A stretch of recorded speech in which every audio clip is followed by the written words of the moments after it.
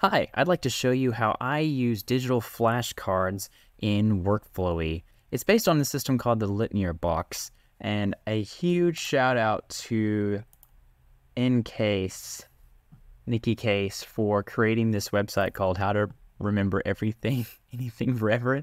She goes into details on, I think it's she, what spaced repetition is, how it works, the recall over time, the forgetting curve, in a very fun way.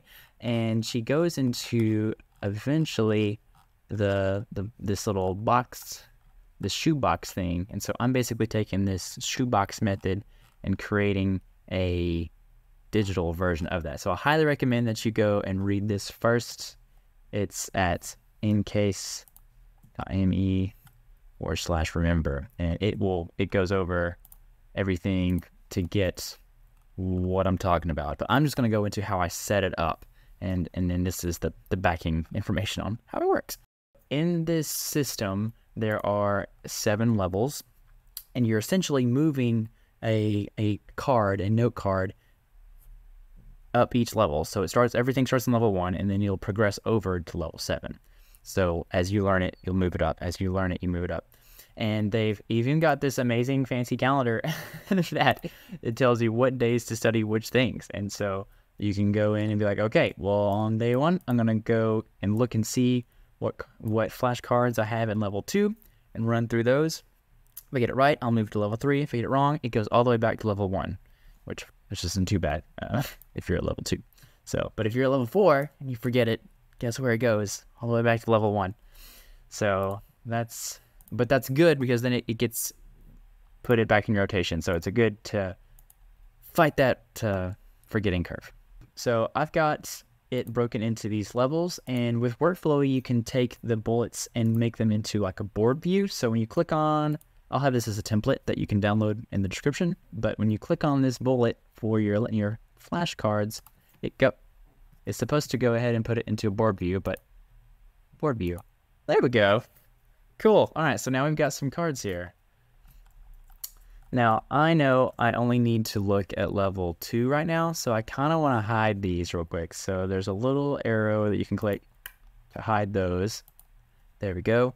And in Workflowy, there's the bullet, the main content, and then there's also the note. See how this is gray here? And if you click on the note, it expands. And so I've hidden the answer inside the note. And I put, for context, this is from a book. So this one right here is talking about the book Influence. So if I click on it, it will reveal the answer. Another beautiful thing about Workflowy in this board view is that you can grab the card, or in this case, the bullet, and move it where it needs to go. So let me go ahead and answer the question real quick. Want to increase liking? Be around them. Point out similarities between you, mirror their behavior, do small favors to them, and show that you like them. So around is the word. So let me click on the small text down here to see if I got it right. And I did. I put the answer in bold and blue just because it's easier for me to see. And since I got it right, I'm going to drag this over here. The nice line pops up letting me know that I'm going to go to the right spot. And it hides in there because I've got them hidden right now. So if you want to expand it, well, there it is. But I just want to keep that collapsed just to keep things clean and proceed. So like you go to the next one. The more people understand about how their hard work adds value.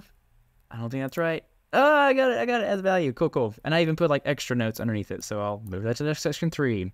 Same thing. Small groups can generate cross-group hatred. Yep. Okay, great. Got that one. Understand your feelings. Understand the feelings of others. Then try to communicate your understanding. Aha. Thank you, Brene Brown. And then I even use it to remember people's names. What's Dell's wife's name again? It's Ellen. Boom. Got it. Great. But if I were to get it wrong, I could easily just put it over here in this column. So there we go. So I have cleared out column 2, and the calendar, let me go to calendar, said I needed to go through level 2 and then back to level 1, which is great because that means you catch everything from level 1 and get it moved back to level 2 by the time you're done with your session. So I've went over everything in level 2. I'm going to go back to level 1 and do those.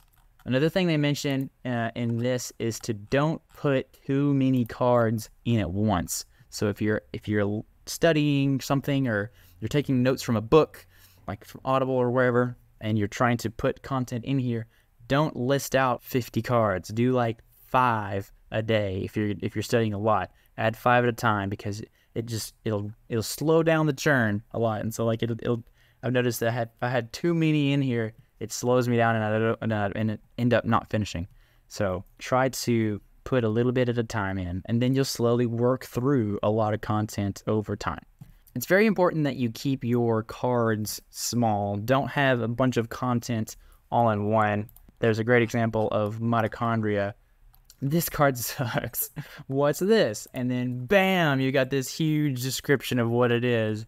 It's too big, too much information. So take that thing and break it even into 9 smaller ones, and that's exactly what they did here. Yeah, look at that.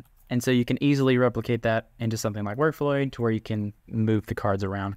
Workflowy even accepts photos, so if you wanted that photo of the mitochondria, you can.